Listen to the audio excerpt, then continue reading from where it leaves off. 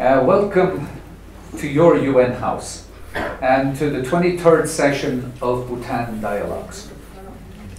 Our theme for today is retirement and new beginnings. Many of us plan our retirement, some with joy, some with some fears.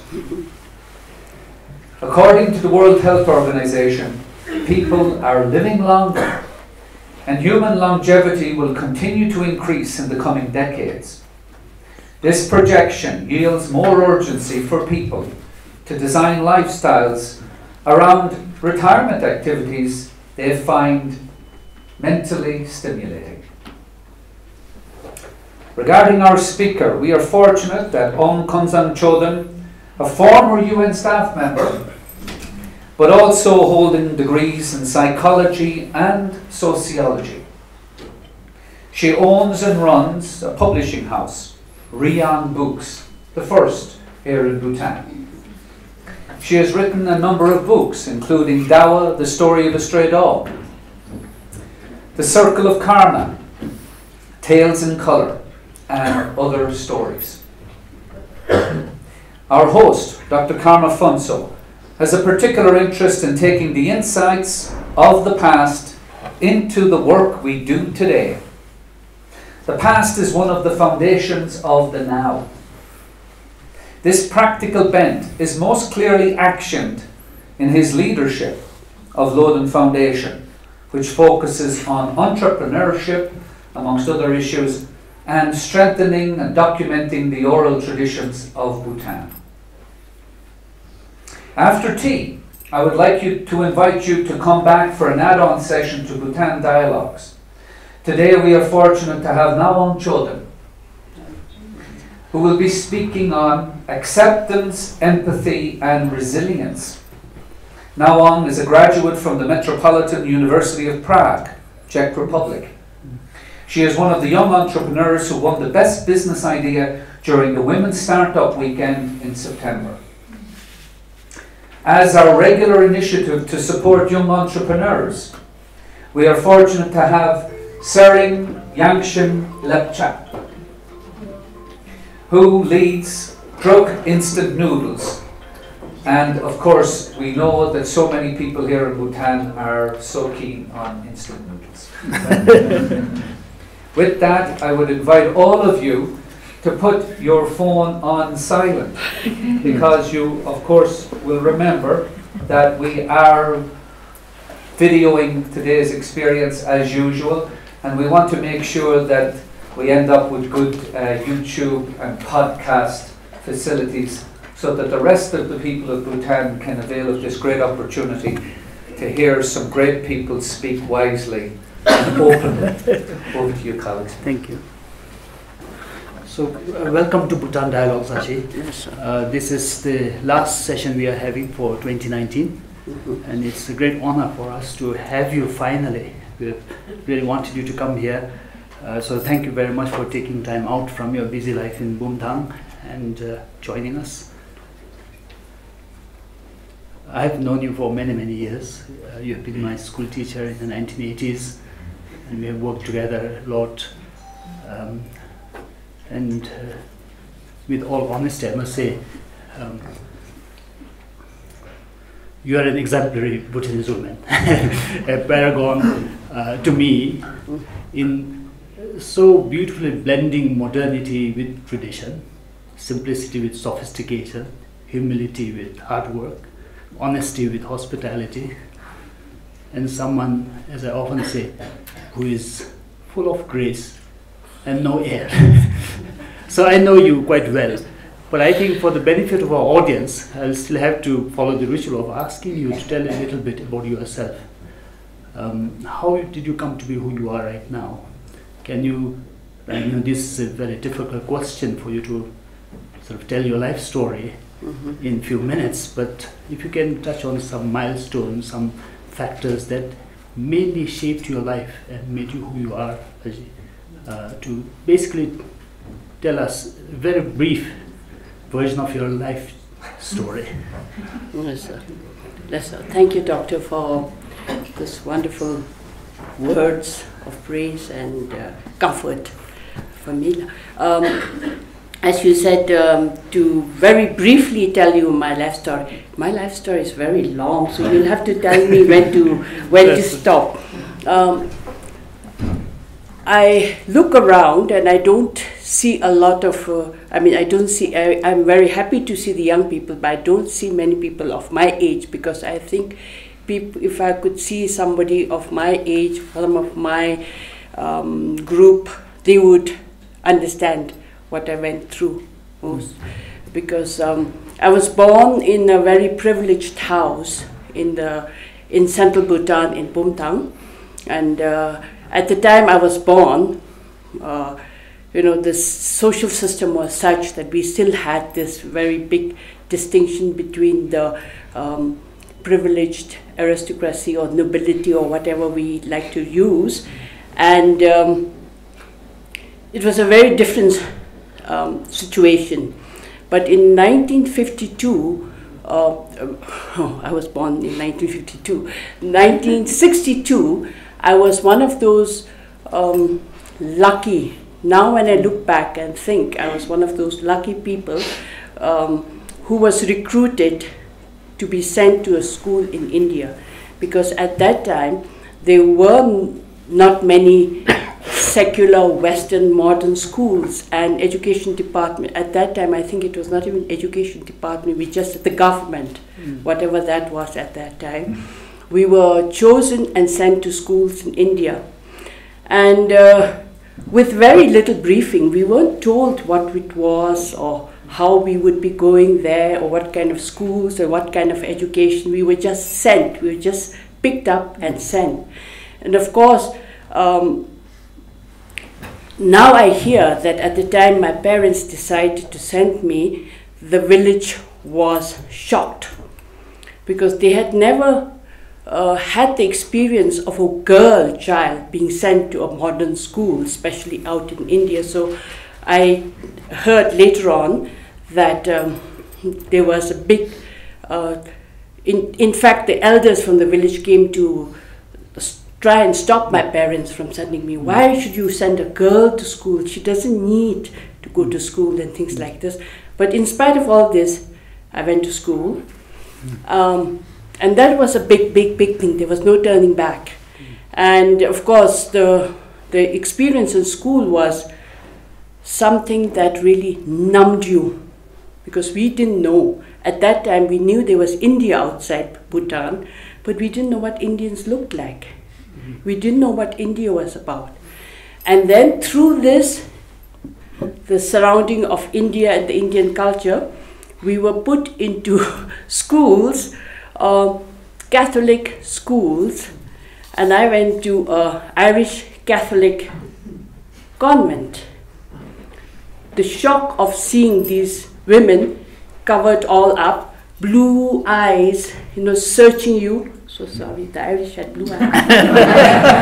Yeah. It was quite a frightening, it was really an experience that really, petrified you. We didn't know what was happening.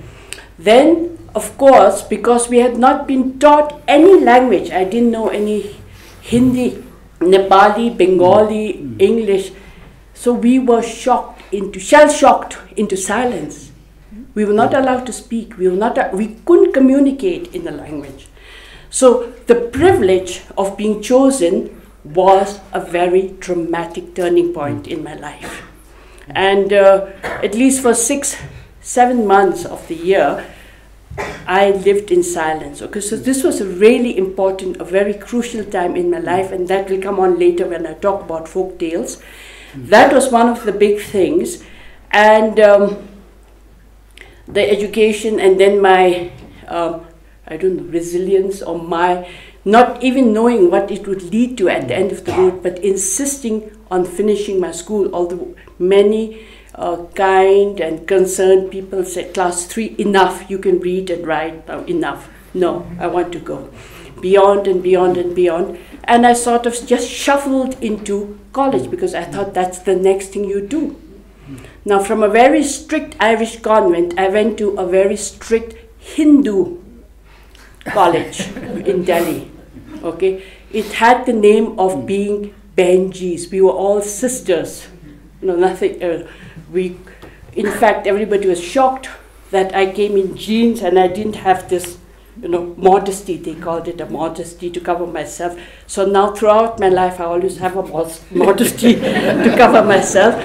So I went there, and of course, when we came out, there weren't so many. When we finished education and came back to India, came back to Bhutan, Bhutan government had a very good program, and I think it was really a wise thing to do, because many of us were coming back to Bhutan, having lived abroad in India for 14, 15 years.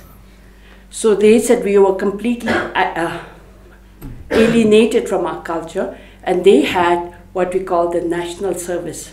So I was one of the few people who went for national service, and the idea was to reorient us to not to just be put into office in Thimphu and get on, but to reorient us and send us back to our roots to find out a little bit more.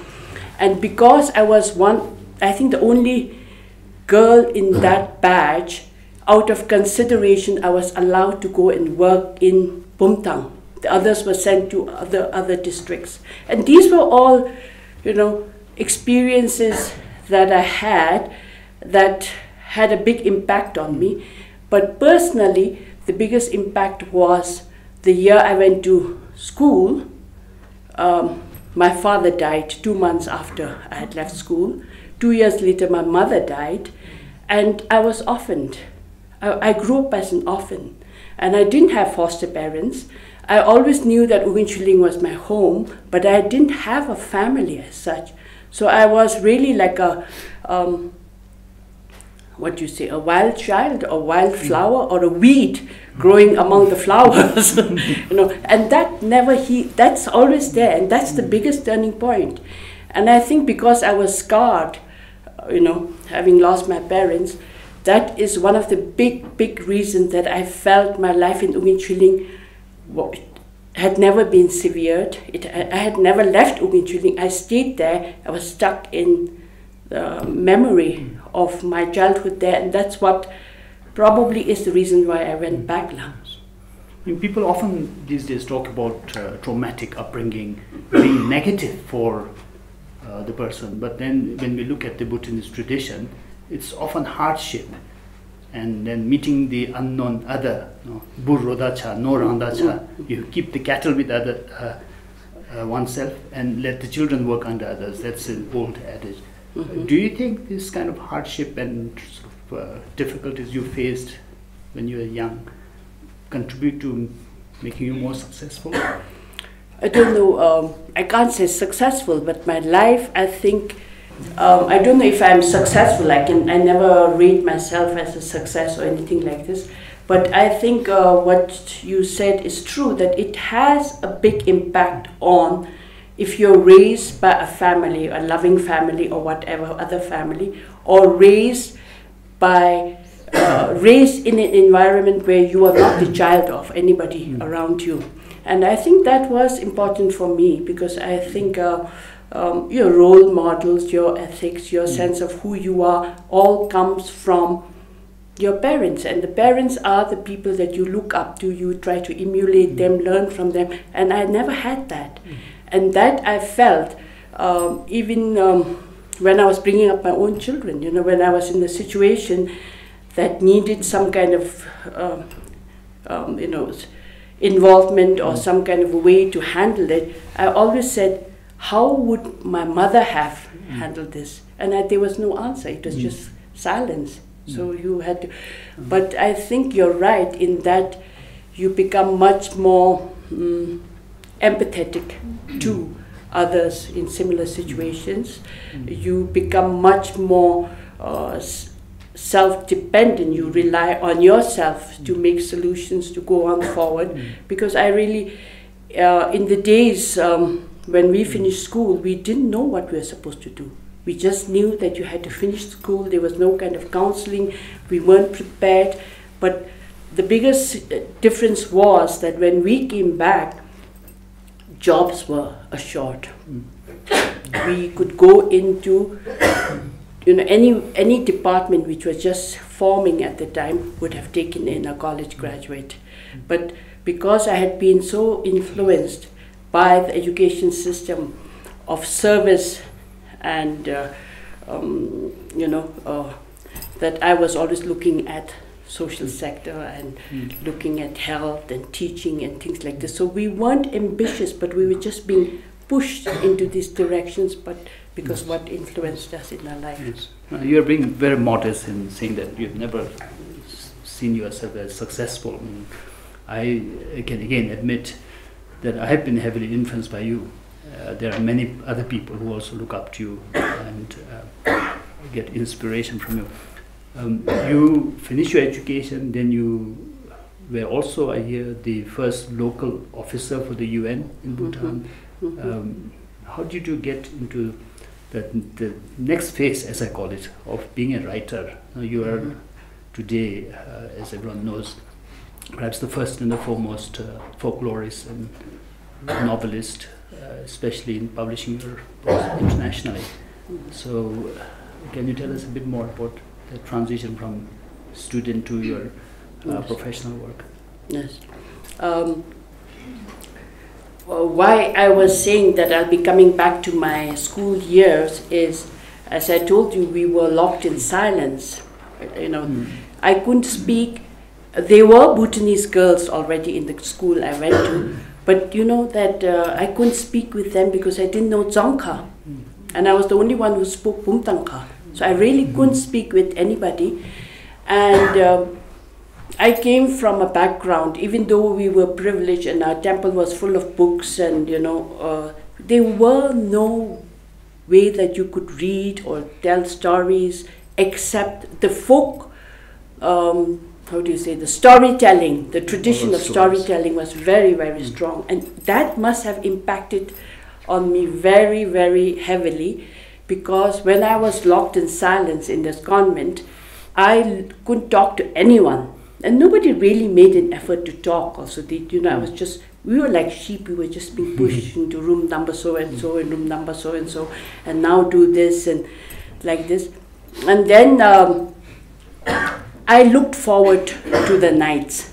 In the night, I would go to bed and cover myself and tell myself my stories I had heard at home. So all the stories that I have written down in my first book of folk tales were stories that I recounted to myself in the nights. And that was really an important thing that kept me connected. I knew another reality. I knew another situation. Then that gave me the solace to be that I was not, completely alone. Who told you those stories? At the village, there were a lot of older people, and that was the only thing that we did. We told stories to each other, we listened to stories and things like this. So it was very, very important for my personality. It really saved me. Now, what happened many years later is when I married and had my own children, my husband and I, we always tried to tell them stories. Then both my daughters were born in Bhutan. After they were able to, they were in their, I think, 2 and 3, we left Bhutan. And my husband is from Switzerland, so we lived in Switzerland for a while. So there was a huge cultural shift for these girls. And they were just beginning to get comfortable in Switzerland with another language. It was German language. Then, in the next few months, we were in the US, and they were going to the local school there. And children are very perceptive and very impressional, and they said, I told you not to come, that you would. The 2 daughters are here. So my daughters, I told you not to come. So they really had an identity crisis. They were speaking Bumtangkha, they were learning German, and they were thrust into another situation altogether within a matter of months. And they often said, "Who are we? What are we?" And they said, "Can we tell the because I was still a Bhutanese mother feeding them rice and things like that." And one of them even came and said, "Can I tell in class sometimes we eat pasta and potatoes?" They were really going through a crisis. So it was for them. I said, I have to share. It is my duty to give them a bit of my cultural legacy, my heritage. So I started to write down the stories that I had heard in my childhood, and that kept me, breathing and kicking and alive, to give it to them. Because as I wrote the stories for them, I also thought there must be other children like this who are being, shifted from one situation to the other that you really don't know who they are. So I wrote the first collection longhand, because at that time I was a student, couldn't really afford a computer or anything like this. And I worked on it, and it took quite some time. And then later on, then we were transferred back to Asia, and we were working in Laos at the time. And at the time that we were in Laos, we had only 2 hours of electricity. So I used to charge my computer during those times. By that time I had a computer. So I wrote down the stories and I worked on them because there was nothing else for me to do in Laos. So I worked on my stories and had quite a substantial compilation.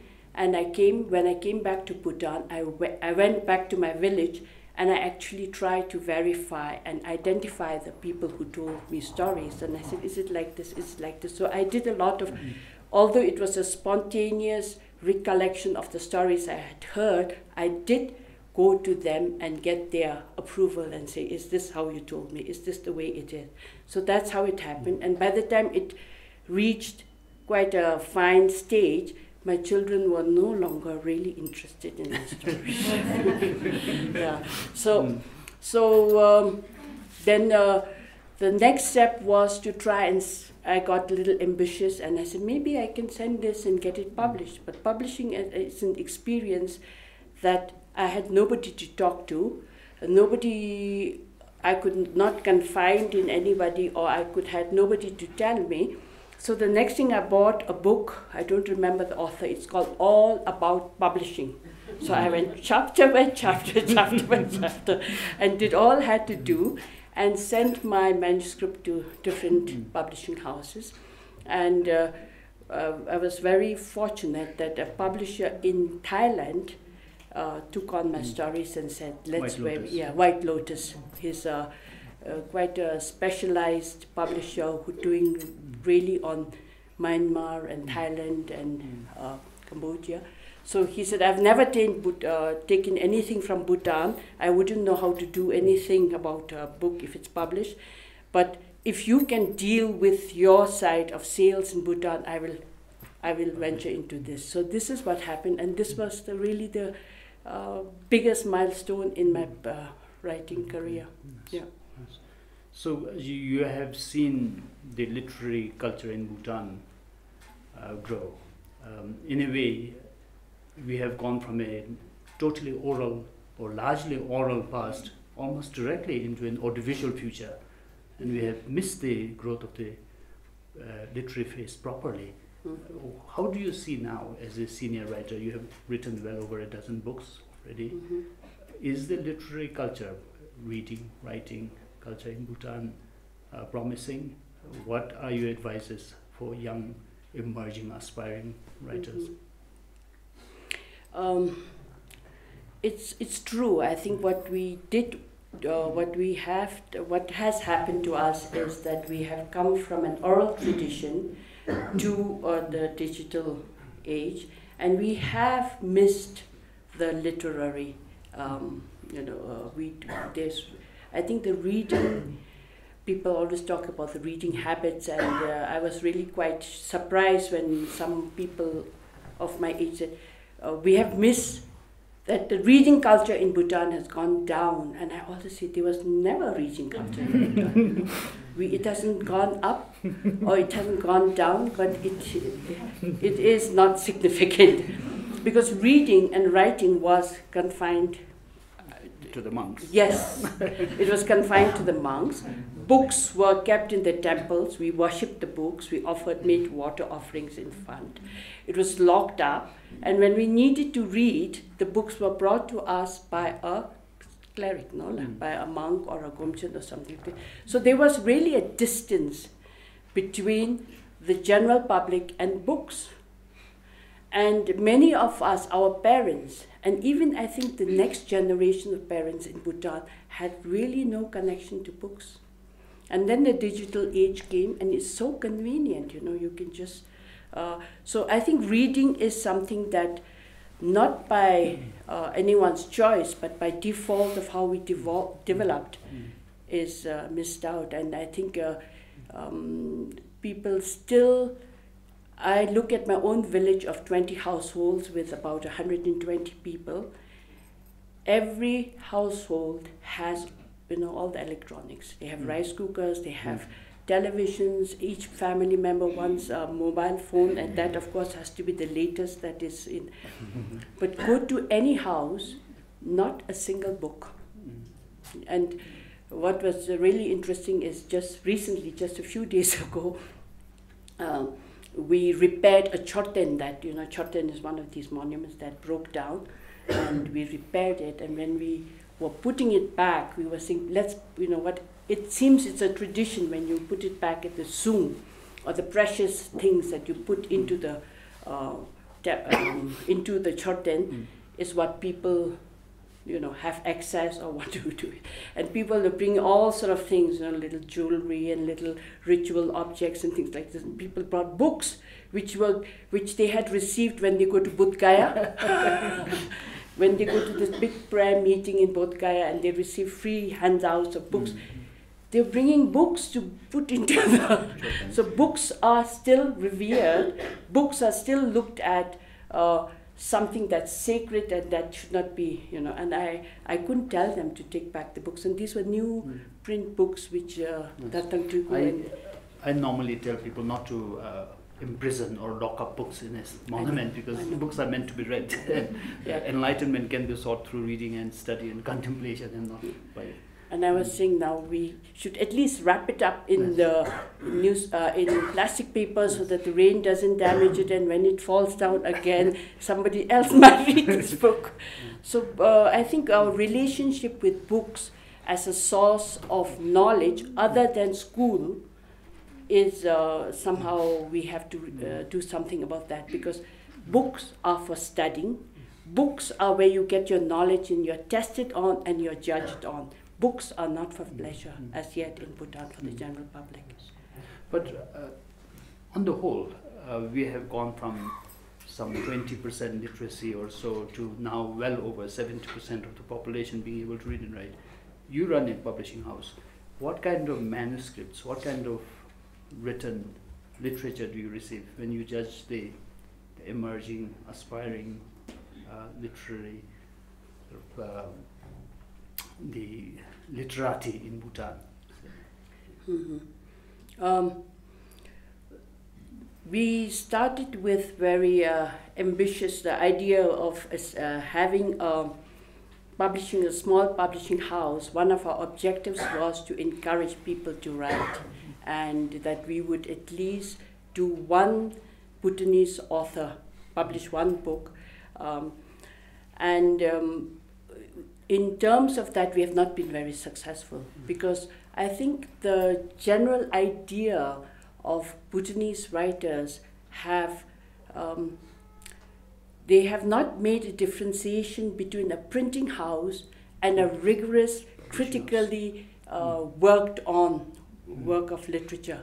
So we did in the beginning years, we did get people bringing us manuscripts and saying, you know, when is it going to be published? Or I even had and this innocence and naiveness that they come with. One author even came to me and said, "Here, make me internationally famous." I said, "That's right." And then we even have a format which is on the website saying that, you know, this is the procedure that you have to go through, and please follow this. And then after a while we stopped getting, because people think that we are too choosy, or I don't know, I hope they don't think we are arrogant or we are unfeeling or anything like this. But we have not, we have still yet to have a sense of what publishing a book means. Printing, you can print anywhere. And I think that is the reason why a lot of Bhutanese people self-published, and in a way, it's that's the way to go. But I think there has to be some rigorous critiquing of our work, and you have once you've written a book, I think you have to be able to expose yourself and stand the criticism, because some of the criticism are very useful. For instance, when I wrote my book on the Chilli and Cheese, it took me a long time because the editor, who knew a little bit about Bhutan, was so critical that we stopped in midway. That she was so critical, and finally the publisher said, you know, we have to get another editor. And I had another editor who I didn't meet, somebody in Canada edited, who doesn't know anything about Bhutan. But it took me a long time, and there was really a lot of instances in the process of this when I said maybe I should give up. So I think some of us have, if you really want to write, I think we have to have support groups, very generous and supportive support groups, but also critical support groups, and say, you know, constructive you have to criticism. yes, constructive criticism, and I think that is very un-Bhutanese in a way, because we are very generous. We always support, even if it's a really bad idea, good idea, come on, and things like that. And we have to. I think that is that's a support syndrome, irrespective of what is a small society syndrome. We all want to help each other, you know, and I think this comes out also in our literature. Of course, there are academics like Dr. Karma and people who have internationally famous, as Paul said, and you have the substance to stand on, and you have, but I think we have to, and work hard. And people always, one of the questions that I get asked always is, what inspires you? I think it's very difficult to say this or that inspires. If you want to write, everything inspires you. A conversation, a person, a look, it's 1% inspiration, and it is 99% of sweat and hard work. It is. It needs a lot of time. It needs, you have to give yourself, I mean, I don't want to lecture you, but this has been my experience, and since Doctor asked this question, I would like to be honest about it. Yes, no, certainly you are doing of Bhutanese literary world, so I think a lot of young people look up to you, and such constructive criticism, harsh as it may sound, is going to go a long way. So a lot of people know you as a writer, but then I would like to also touch on your other labor of love, and that's Ugin Choden. You talked very sentimentally earlier about your connection to Ugin Choden. And it was around the time when a lot of these old establishments with great riches and wealth are often neglected. Sometimes even the relics are brought out and sold or transferred. People move to urban places. But you, some 20 years ago, decided to go back and revive the center. What made you do that? Doctor, it was not only 20 years ago. I think, as I said, my link to my home and to my community, since it was so cruelly, in a way, severed, that I never felt detached. I was always connected to it, and even in the old days when we had to walk so many days to go home. I mean, the first time we went to school. Now we are talking about, you know, you cannot go to school. The schools have to be within, what is the distance now by UN standards? The schools should be how close to your homes? You know, 1 hour or how? Something like that. Yeah, something like that. We've come that far, and I had to walk. I mean, that's why I said there's nobody of my age group. But we walked for 12 days from Ugin Choden to Galepo, yes, to go. And even that, I think, just strengthened the distance and the hardship of traveling away from home, sort of brought me closer to home. And I didn't have a home because I told you I was an orphan, so I really didn't have a home. I was hosted by different families because of their charity or their responsibility or whatever. But Chilli was the only home I knew, so I knew I would go back. And even after I finished college and started working and met my husband, and I was all romantically flying in the air and all. And when we wanted to, when we decided to get married, I said we cannot leave Chilli. And he didn't know what that meant, but he said okay, because I think he was also floating somehow. so that was something that was a thread in our relationship all the time. And then when when the time came, and before even 20 years, whatever little we had, we always supported. With small things, with the rituals, with the infrastructure and so on. So it was the most natural thing that when he retired actually, and we went back to Chilli. That's what it is. So it's actually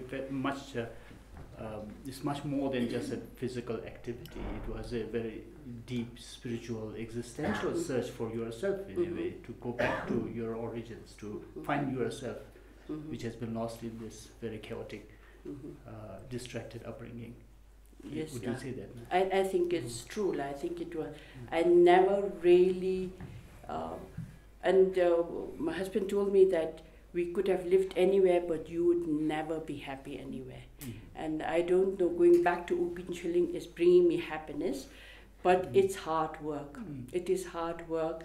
And it's very different to what I imagined, you know, because so much change has happened in the last 40, 50 years that it's a new beginning. That's why I say it's a new beginning, you know, because as I said, when I left in 1962, I was the privileged daughter of a feudal lord, you know, and I went there as I go back as an ordinary citizen, equal to everybody in the village who were at time working for us, and I have to find myself a new niche. I have to find a new beginning under this democratic, socially equal, non-hierarchical society.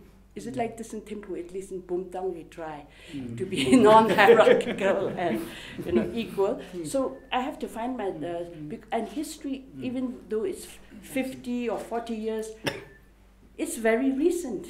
These changes happen in one lifetime, and it's very difficult to find yourself being accepted as a new person, at the new beginning, and something that we struggle with all the time. So, a couple of years ago, when I visited you and Walter and Chilli, you were quite overwhelmed by the challenges you faced, especially to build or rebuild something that's so rich and special as Chilli, with shortage of material supplies, social support. Have you managed to overcome those challenges? And can you tell the audience briefly about what Chilli is? What is there? What should bring them there if they haven't been there yet? Chilli,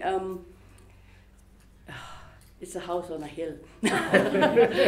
It's an old house which has quite a long history, and it is considered to be the home of one of the privileged families in Bhutan. And with the social changes, which I'm sure everybody knows about, houses like this became redundant because they didn't fit in the new social order. Okay, because we all became, until the 1950s, there was a hierarchy, recognized, we were privileged, but by mid-1950s, we were all equal citizens. Nobody had privileges or rights, but the house, we could adjust. As people could adjust, the house didn't know how to look after itself. It was a house that was built 100 years ago. The history was much longer, but the present house was built after the earthquake, so it came to, it was about 100 years ago.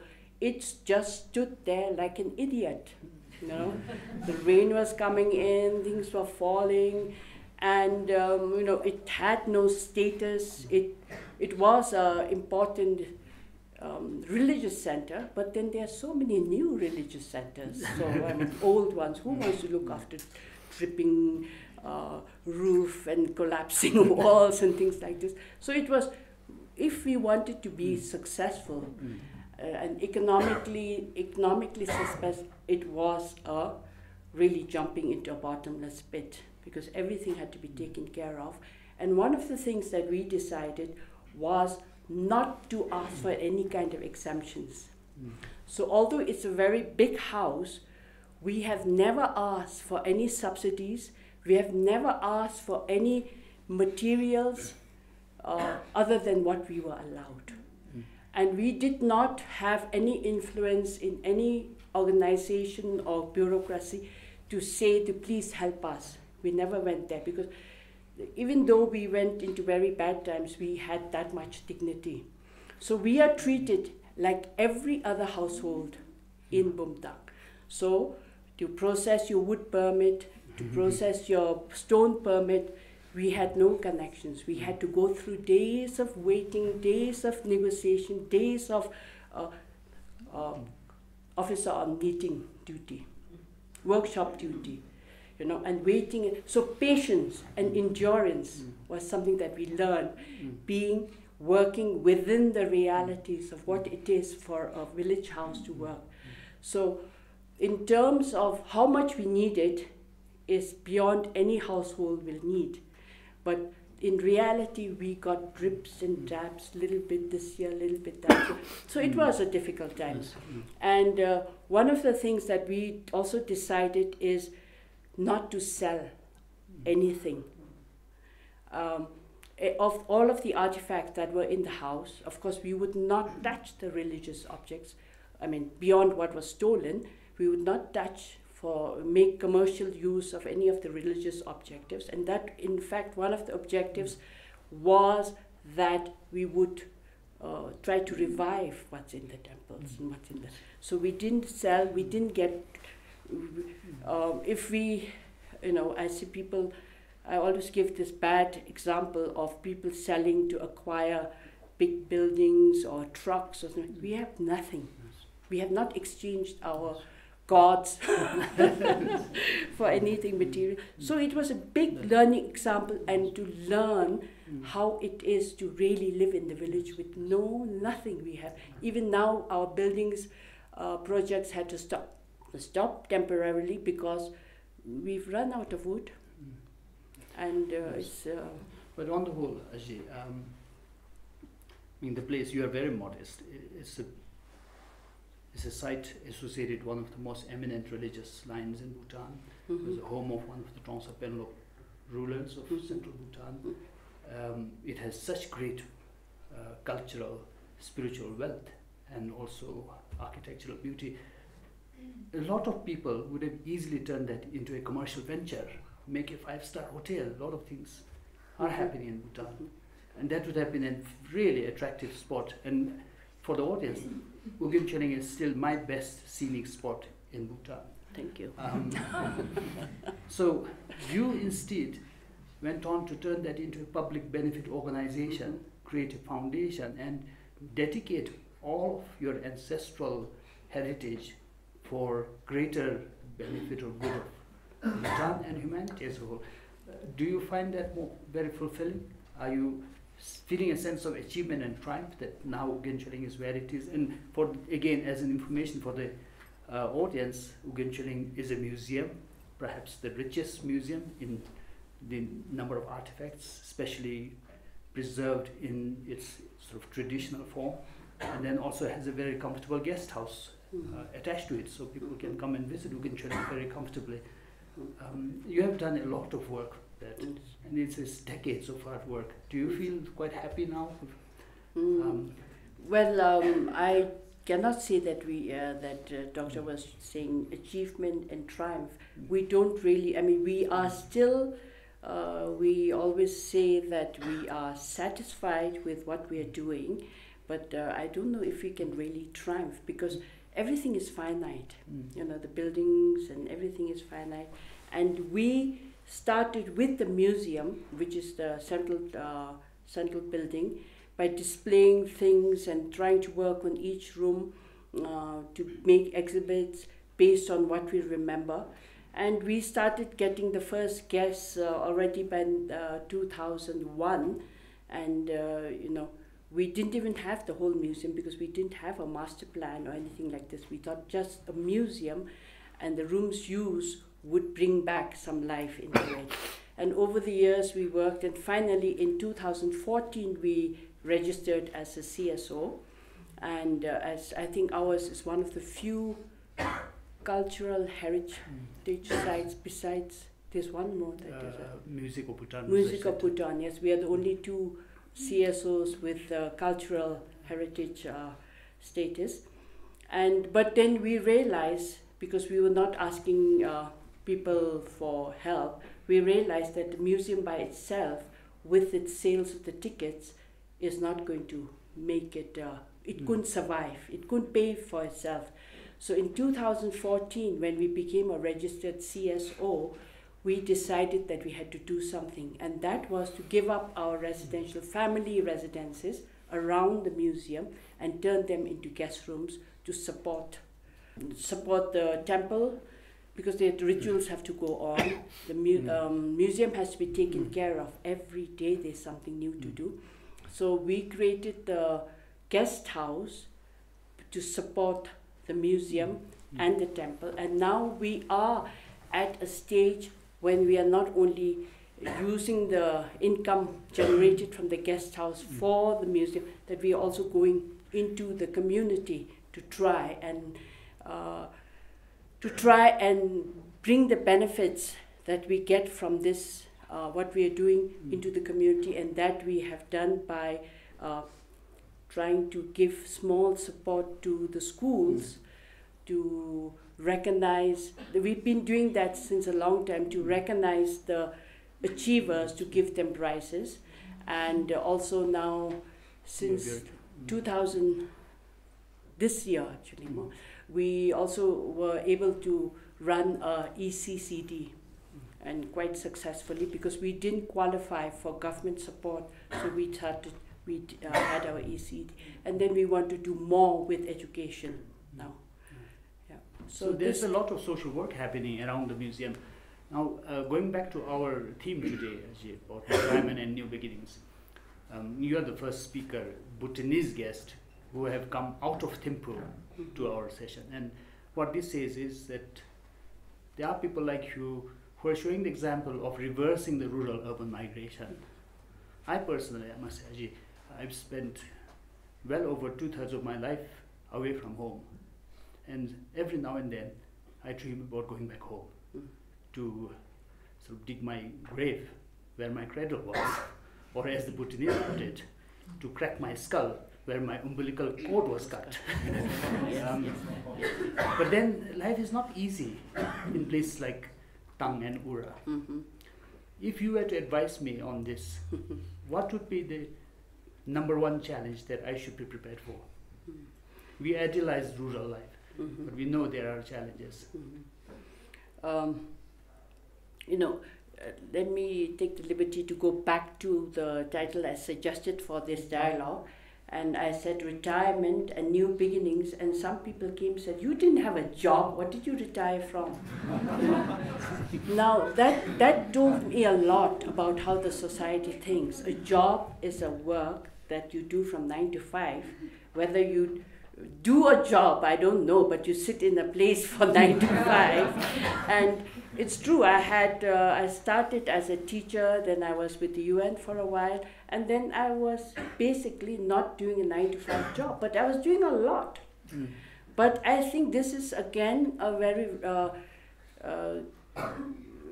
reflection of the Bhutanese thinking, that if you don't have a government job, which is 9 to 5, you're not working. And I think that is the reason why so many young people are out in Thimphu and urban areas looking for jobs where they can sit on a chair from 9 to 5, take a long lunch break. Okay, so this was something that, I was retiring from the life that I was living, as I'm sure some of the people will understand here, as a trailing spouse.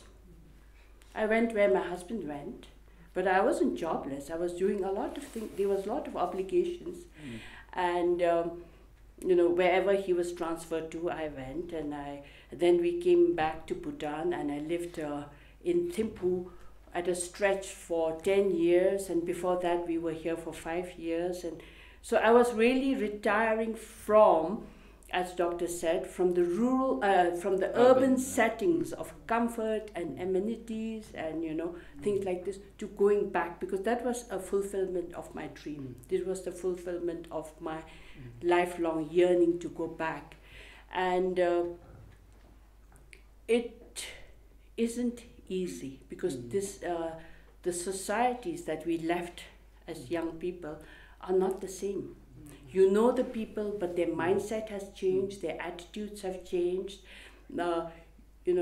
I went from a position of, based on my household, a position of power to being a citizen, normal, equal citizen, and to, although people will always live in karma, or they say ashi, but what goes on has happened, and you are in a completely new environment. You have to find yourself, and I have a lot of people who come there and who see what's happening, and they say, you're not taking your rightful position as a leader, you should be a leader here.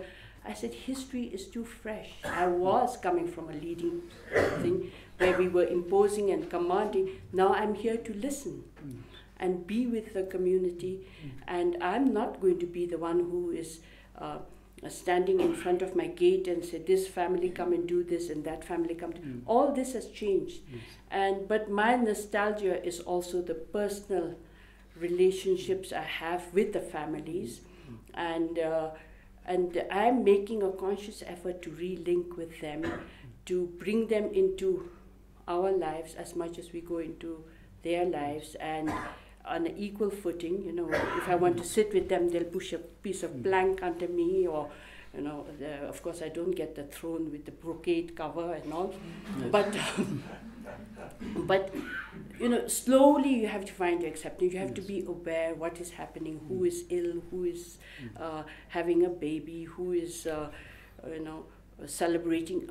You want to become part of the thing. You cannot expect them to come to you, have to go to them. So it's very different. But I find that, the social. And then, of course, Ugen Chuling, since you say it's a holy sacred site, what has happened now since I've been there is that we encourage, or we welcome the elders who stop on the holy days based on the Bhutanese lunar calendar, 8th and 15th and 30th.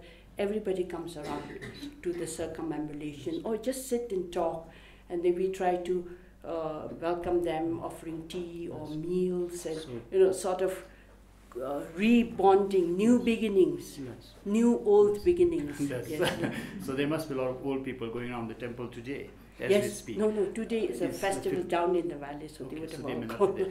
But what a rich, what an exciting life with so many new beginnings. Now, if we imagine a Groundhog Day scenario, and if you can begin fresh again, is there anything you would do that you have not managed to do in your life?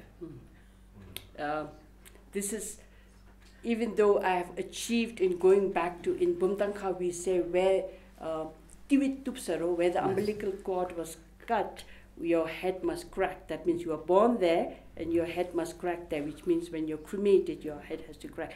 That has been achieved. I hope my head will crack there. But one of my biggest regrets is I have been somehow a victim of the developmental activities in Bhutan. In that, there are pros and cons. The pros were that I was chosen and sent to one of the most privileged elite schools in India. But what I miss today, I think I've told you this before, is not having the ability. I write in English. A lot of people get surprised, because I don't have the ability in Dzongkha or Chökyi, and that's the education I missed out.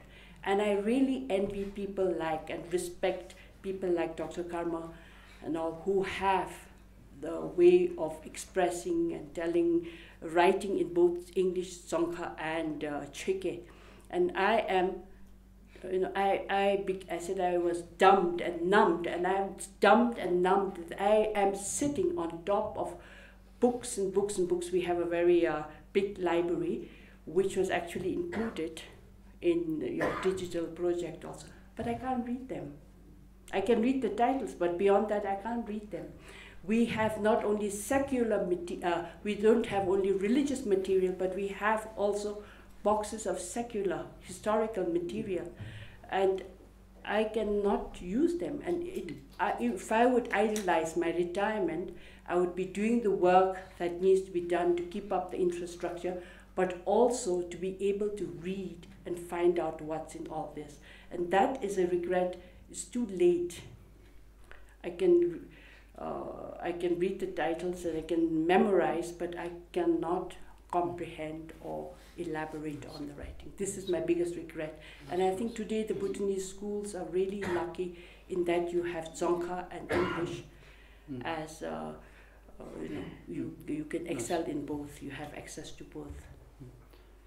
My final question, actually, before I open it to the audience, what do you do to keep yourself physically and mentally fit and effective? Yes.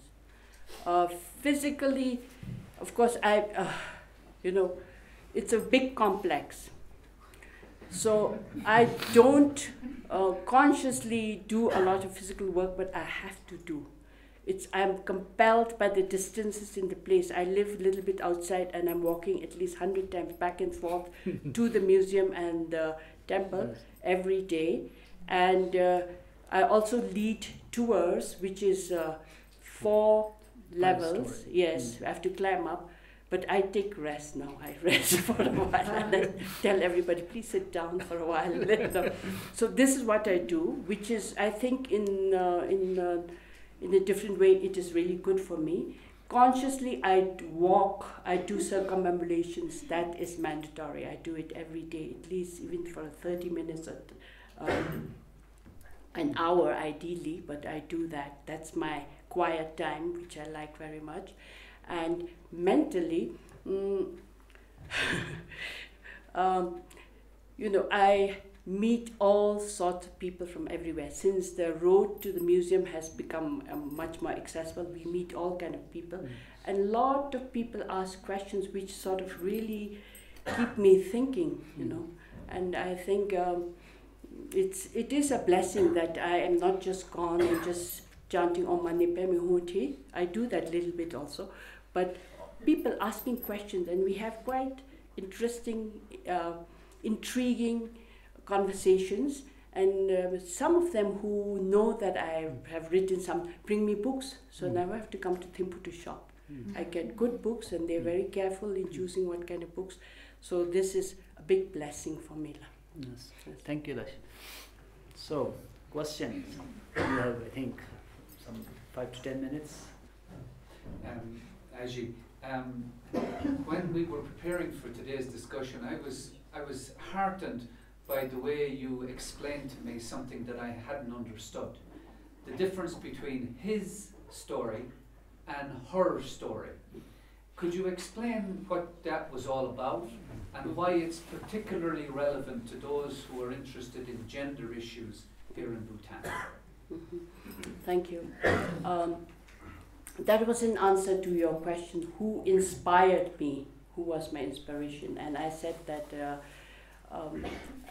to elaborate a little bit, I think your role models and inspiration comes actually at the age when you're still very vulnerable and you're a child.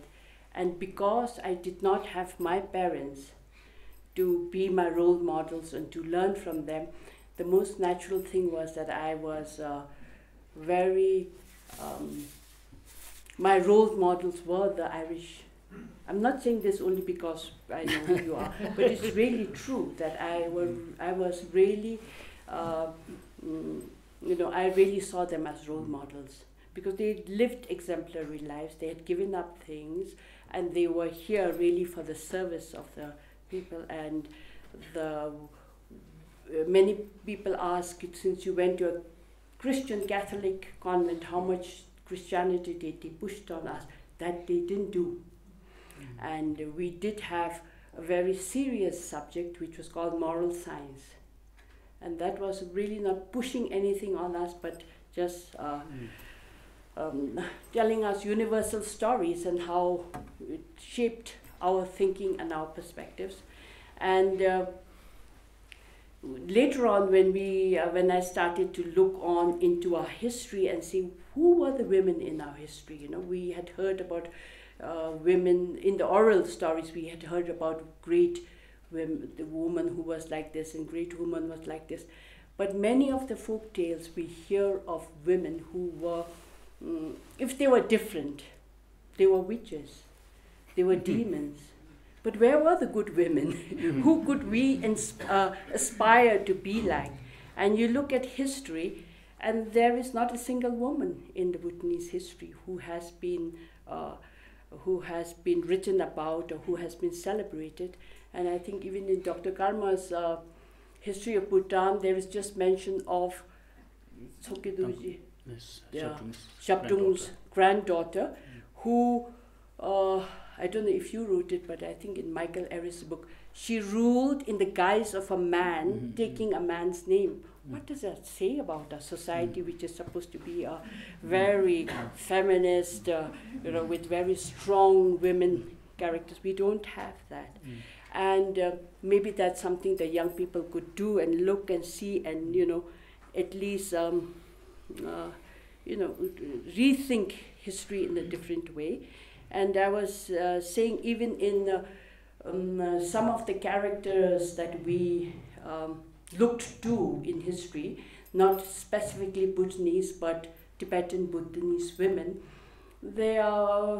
we mention their names. We talk about Ashnangsa Nongsa Obum and Yishit Sogel and things like this. And women related to them, but related so much to their sufferings, because many of these women had to work very hard against the patriarchy and the male society till they could achieve. So the women I know, women of my age, know how they suffered and how they bemoaned their status and things like this. But none of us went a step beyond to see how they achieved what they did. And I think this is something that we have to look to, because they achieved a lot. Even in Dupakunle, Snamthar, there is always one passage that I see when he is talking to a group of people, and then one of the women, I think he taught in song form, isn't it? Lyrical song form. And she sings back to him and says, and she really talks about the situation of women in what century was that? 15th century. 15th century. It's very bleak. She refers to herself as a doormat, and everybody's stepping over her and things like this. And these are things that don't paint a very good picture of what women were in the past. But I think now we have come a long way, and there are people who are looking back and analyzing, and we are not just taking terms and terminologies that have been that we have imported, but women are really gaining power, and I think there's a lot of work and empowerment that's happening. Is that okay? Before the next question, I actually want to add something to that. I think on the whole, if you look at recorded history, it is his story. So they don't necessarily reflect the actual situation on the ground, perhaps, because they're mostly written by men, and particularly monastic men. So perhaps there was still a little more sort of matrilineal female power in the ordinary societies. No, not the monastic, educated literati, but among ordinary people. So history certainly is not the best judge for the actual situation. First of all, I'm really honored and delighted to be here. My name is Bhutan, and I found my word to come here, so I'm really happy. My question is not really a question, but a sort of like a request and advice regarding, you mentioned that you had a difficult time when you went abroad to study. How did you find, was it easy to come back and immerse with the society? Like, did you have to adjust and readjust? It's also my personal struggle that I'm still going through, and I would like to hear from you. And of course, ask Ma'am Doma as well.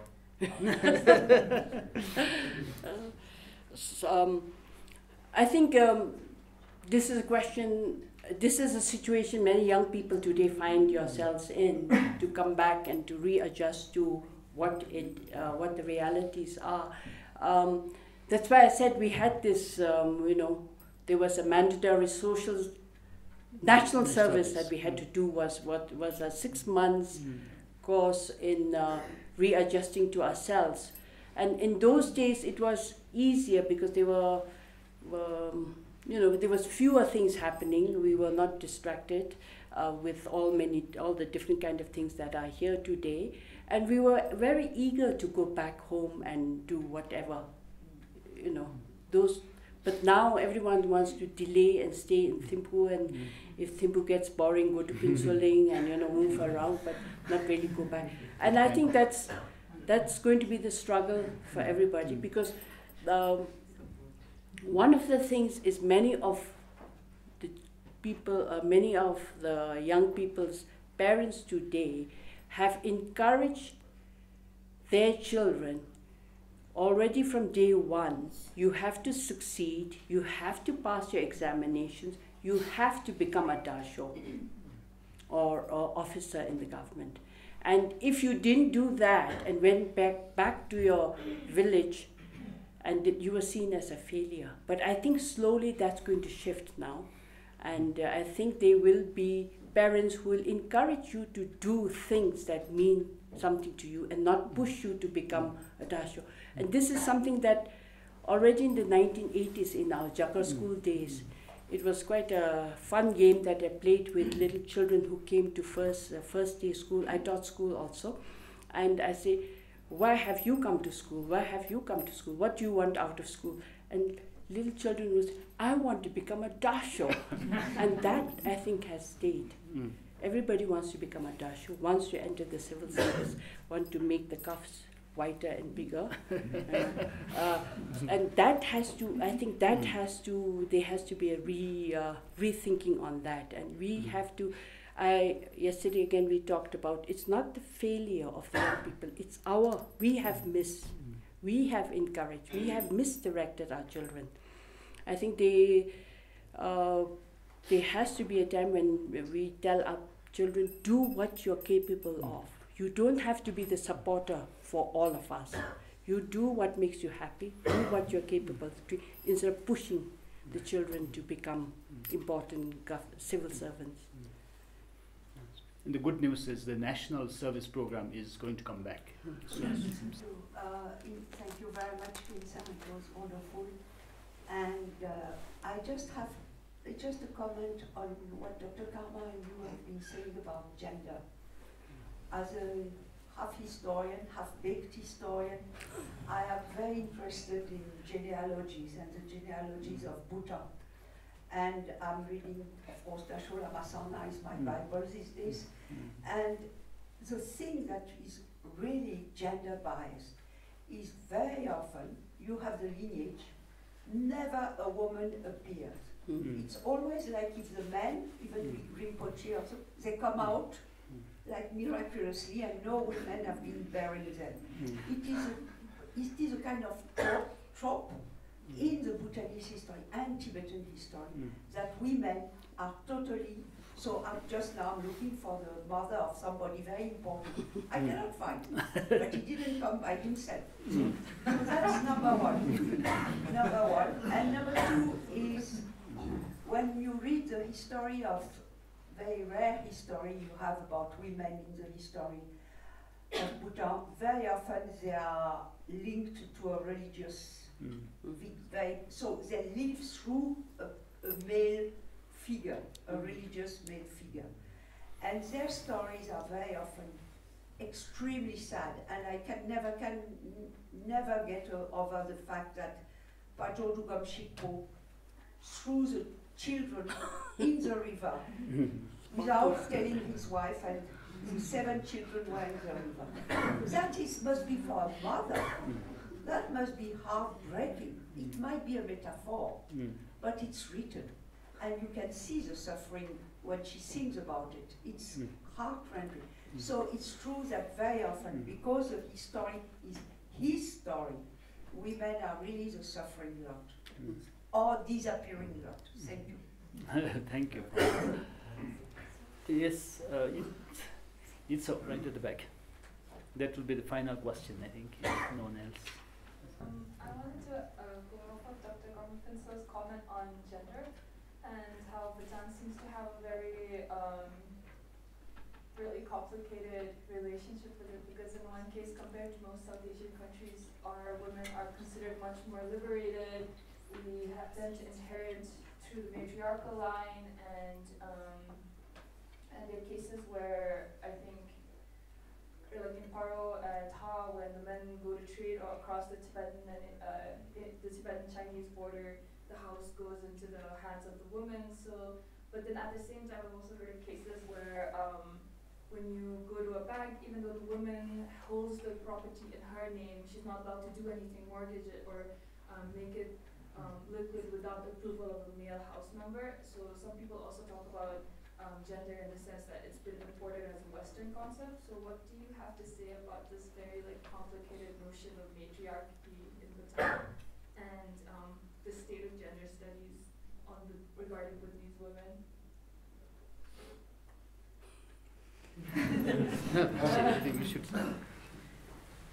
I think what Francois was saying about women and how they've been missed out, I think there's very little written actually about the general public, and it's only the better of households.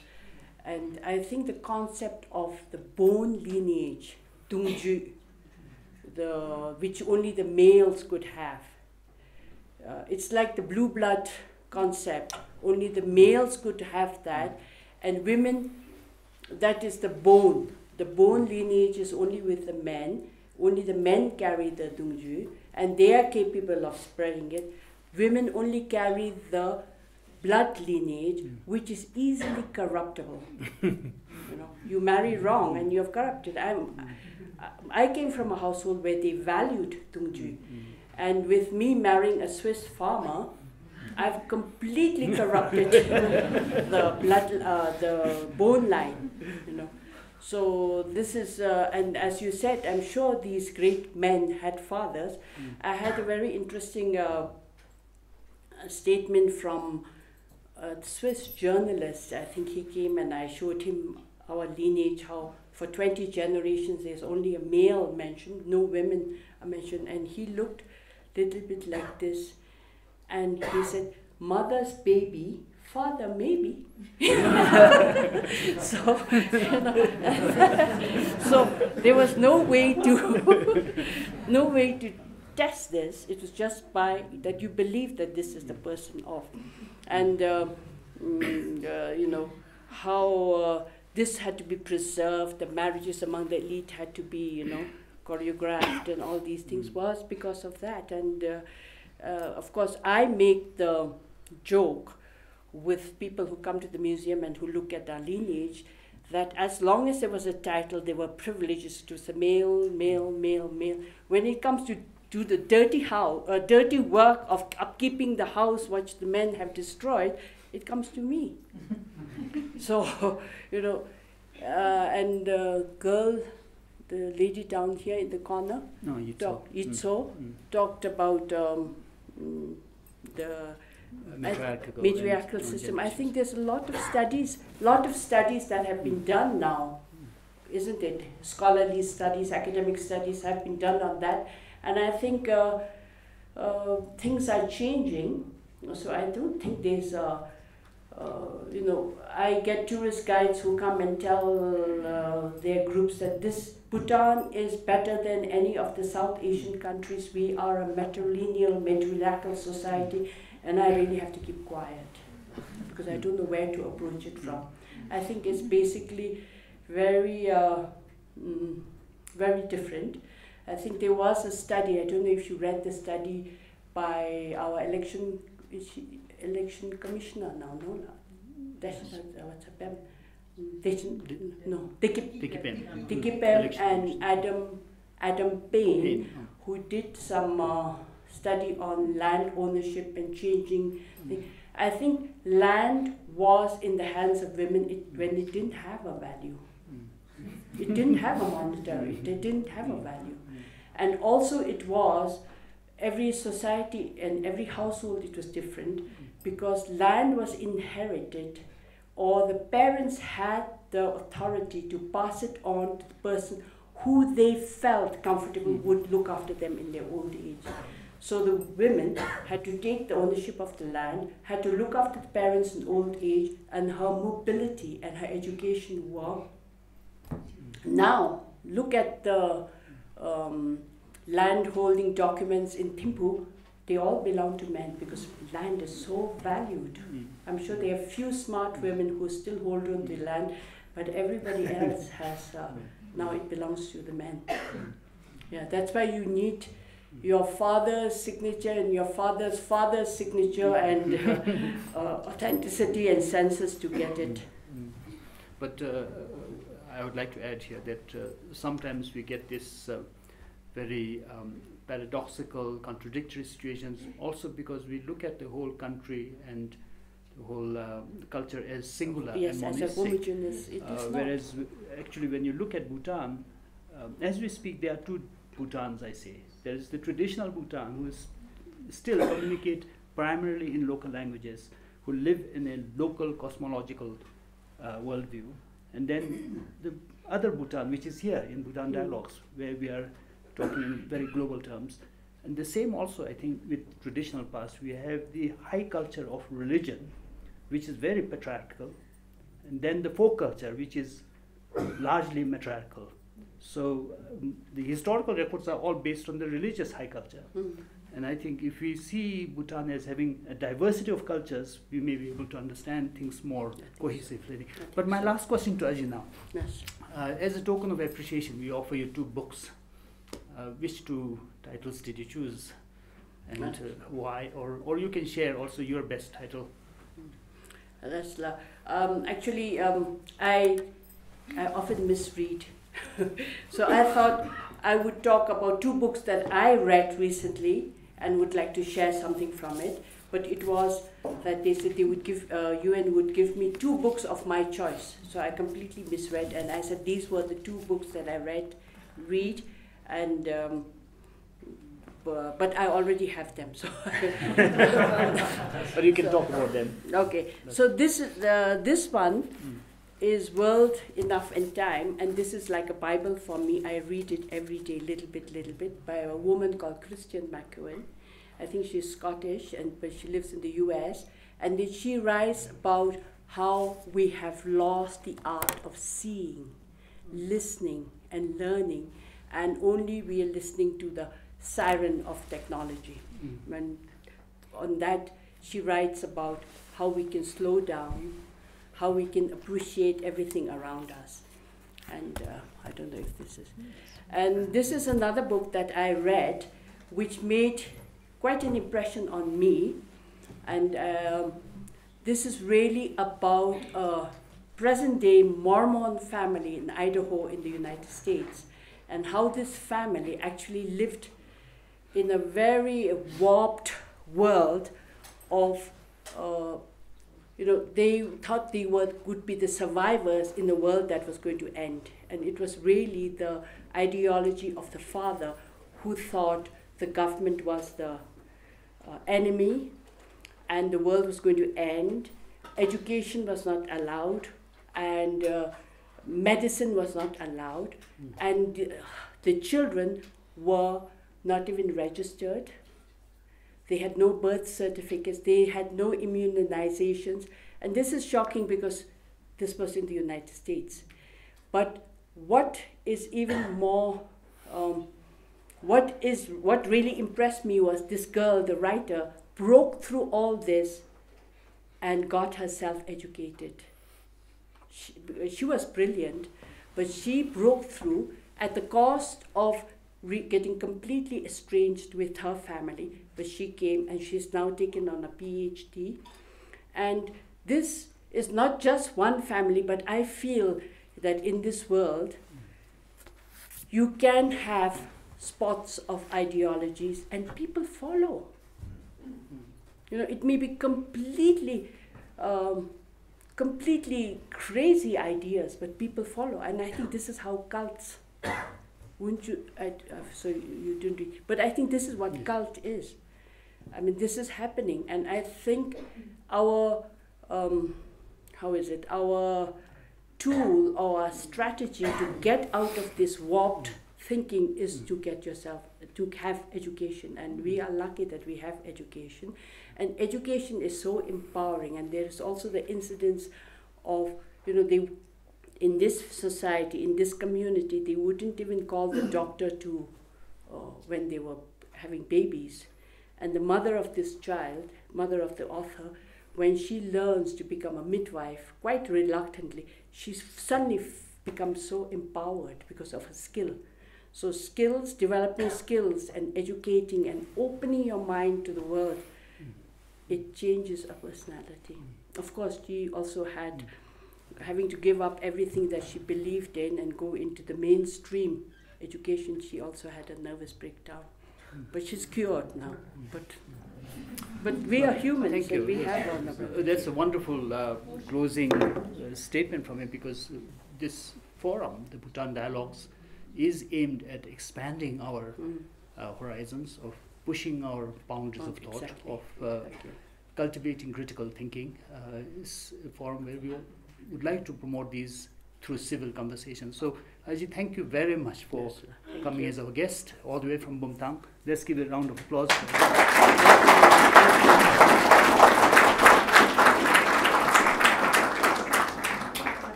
And now, as a ritual, I again conclude the session by citing a Bhutanese piece of wisdom. Yes. So, bear with me. I got today a proverb in Dzongkha, quite relevant to retirement and new beginnings. And I think it's really a beautiful piece about how we should gracefully age and retire.